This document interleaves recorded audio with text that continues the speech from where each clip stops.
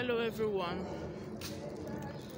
Today I'm going to the farm to go buy goat meat. Let me see if I will see goat meat in this particular farm where I'm going. Come with me, guys. Let's go kill goats. I actually forgot to film the farm and I couldn't stand when they were killing these goats.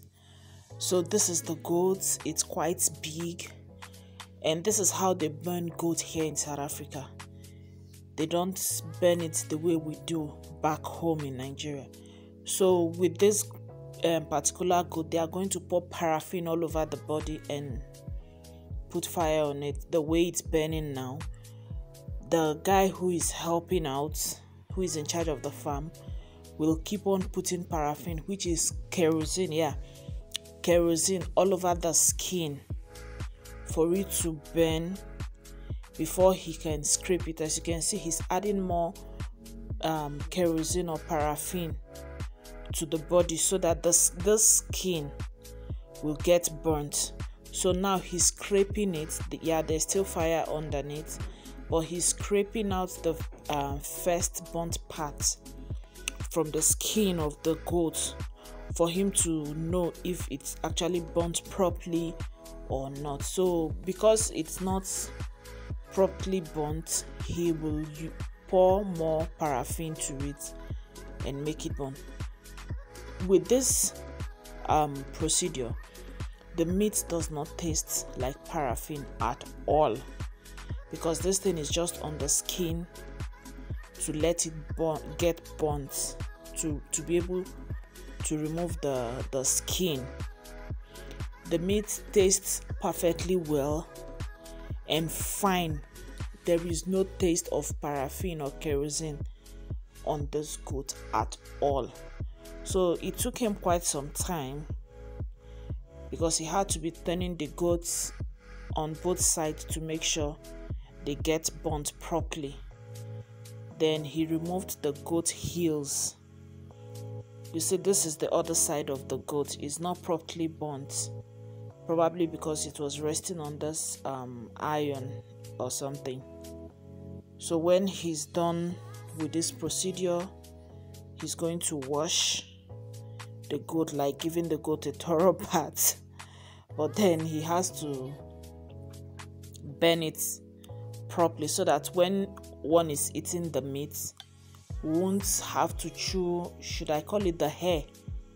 It's not nice when you're eating your meat and you're seeing the skin on the body of the meat that you're eating.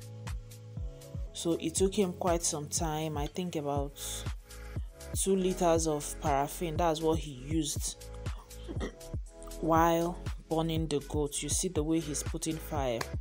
So now the goat is properly roasted. The skin has been removed.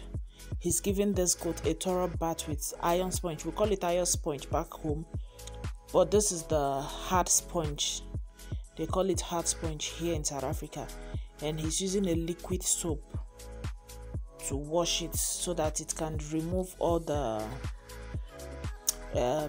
burnt parts. Should I call it burnt part, or I don't know how else to explain this. Just to wash it to be clean before cutting out the meat. So he washed and washed with a running tap to make sure the goat was clean before the butcher process started. So now that it's clean, the way we butcher our own, we have to cut it from the middle, like to remove the intestines before cutting the meat. But the way this guy did it is totally different. You see, so now he's cutting it bit by bit, and he's actually cutting it into the size that I want.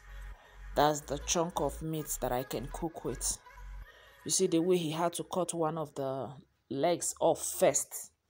So that was how he did the whole process until he got to the intestine, cleaned up the intestine, and the meat was ready for us to go home. Yeah, I'm finally home. This is one full goat, full fresh goat's meat. That is how I enjoy my meat.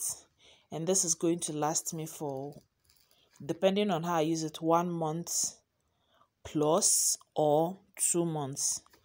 So this is the meat.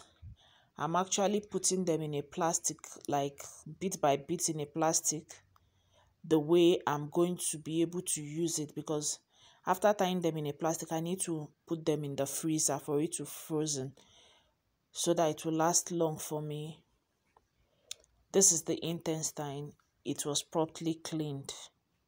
This is how I went to the farm. Thank you guys.